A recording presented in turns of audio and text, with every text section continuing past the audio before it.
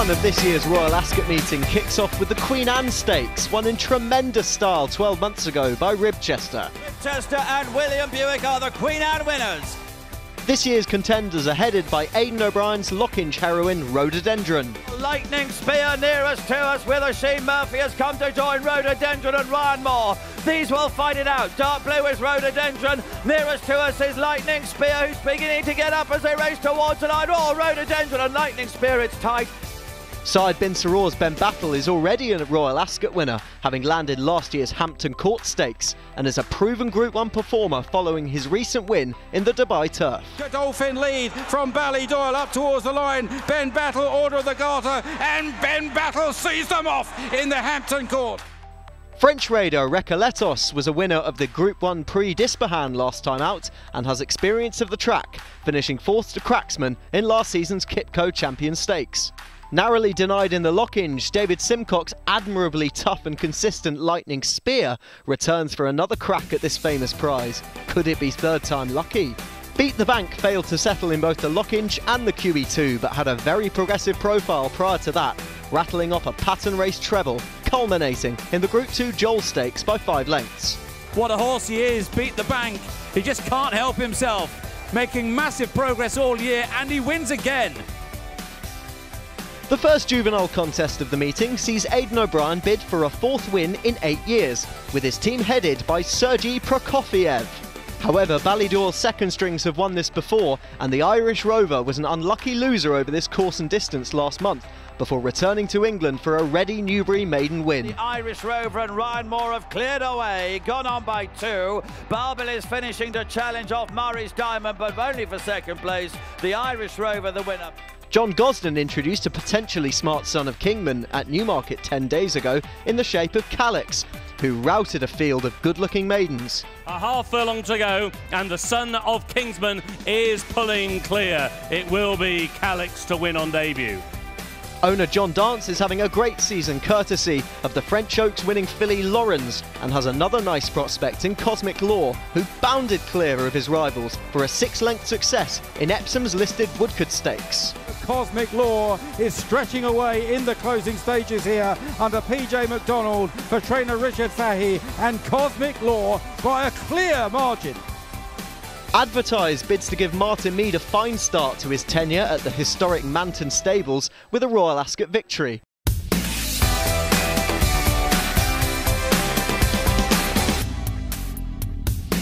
The form of this son of showcasing's Newbury maiden success was franked when the 3rd and 4th won on their next starts.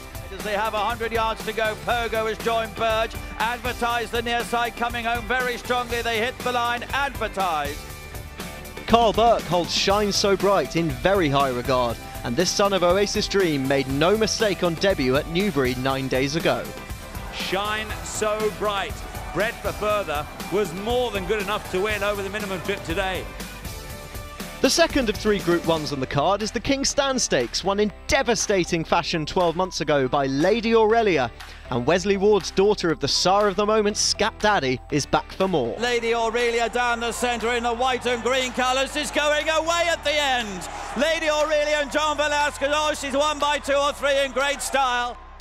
Batash was operating at listed level 12 months ago before capping a fine season with victory in the Group 1 Prix de l'Abbé, and warmed up for this by winning Haydock's Group 2 Temple Stakes last time out. Batash rallies well toward the line. Catchy and Batash ahead of Washington DC at the finish. Maybe just Batash getting up. Charlie Appleby's Blue Point took the notable scalp of Harry Angel here last May before finishing 3rd behind that rival in last year's Commonwealth Cup, and again was successful here, albeit at Group 3 level in October. Blue Point drifts towards the stand side rails inside the closing stages. He's 2 lengths ahead. Projection is out after him as they run towards the line. Blue Point in front. Projection is closing, but Blue Point and William Buick have won. Aidan O'Brien's ever-popular Washington DC only has a head to find with Batash on Temple Stakes running, and was himself a Royal Ascot winner in 2015 when landing the Windsor Castle Stakes. Whilst Temple Stakes' 3rd Catchy is right back to the source of form that saw him beaten only a length in the 2016 Commonwealth Cup over a furlong further than ideal. Can't see the near side rails. The blue jacket, Washington DC. Quiet Reflection comes through between the pair of them as they race towards the line. Quiet Reflection, she's done it, she won. The final Group 1 of the day sees a fascinating clash of potential over proven Group 1 form. John Gosden's Without Parole had to overcome more than a moment's worry before landing the odds in the listed Heron Stakes at Sandown, but is now unbeaten in 3 career starts. But Without Parole finding a bit more up the hill. Without Parole goes on from Gabba and Vintager and close to the finish. Without Parole will win. The Roger Teal trained Tip to Win had none other than a Derby winner, Massar, ahead behind him when outrunning his 50-1 odds in the 2000 Guineas, with Dance Hero and Derby third Roaring Lion back in fourth. Tip to Win is staying on in the closing stages.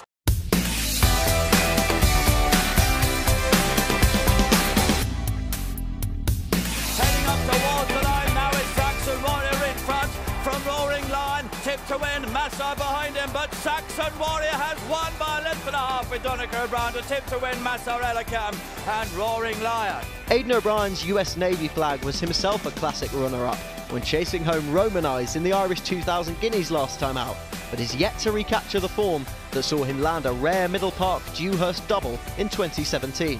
It's US Navy flag and Ryan Moore in front, and they're safely clear. Mendelssohn in second place, also in Derek Smith's colours. US Navy flag has made most to win.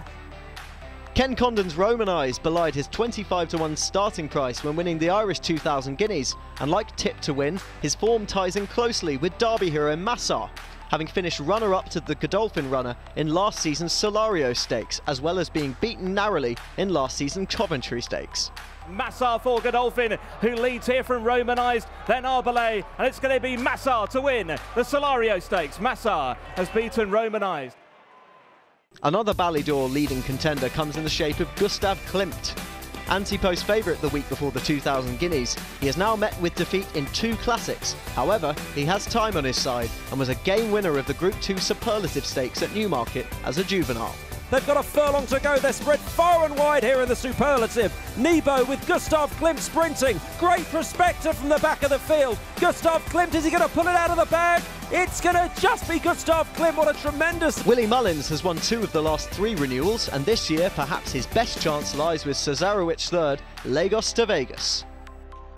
Mullins runs 5 in all, and Christophe Soumillon is a very eye-catching booking for Whiskey Sour, who won 2 handicaps at last season's Galway Festival and was a good third back over hurdles in the County Hurdle. Sir Michael Stout saddles a leading contender in the lightly raced 6-year-old Danny Day, who put in a most pleasing appearance at Goodwood last month following nearly 2 years on the sidelines. Look My Way won the Chester Cup consolation race, the Chester Plate, last month, with another of today's rivals, the Alan King-trained Coeur de Lion, who now enjoys a £2 pull close up in second. They've got 200 yards to cover. It's Look My Way down the outside. Coeur de Lion is fairly thundering home. Look My Way. Coeur de Lion is inching closer. The post is coming. Look My Way from Coeur de Lion. Look My Way takes the 188 bet Chester Plate from Coeur de Lion. The Owen Burrows-trained Larabe takes a drop in class today, having finished runner-up in the Group 2 Brigadier Gerard Stakes at Sandown last time out. Larabe is battling back on the far side, but Poet's Word looks to have his measure up the hill.